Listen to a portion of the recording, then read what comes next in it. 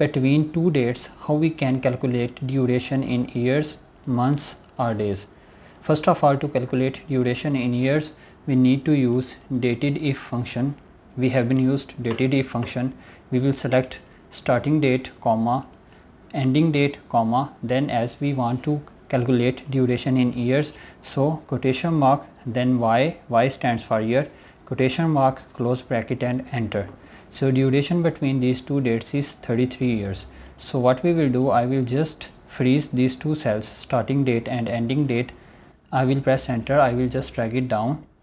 Now to calculate duration between these two dates in months, what we need to do, we just simply need to replace y with m, because here we used y to calculate duration between these two dates in years. So now to calculate duration in months, we will replace y with m, because m star stands for months.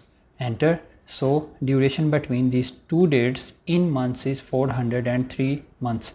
So duration between these two dates in terms of days, we will just simply replace y with d, because d stands for days. We will press enter. So duration between these two dates is 12,286 days.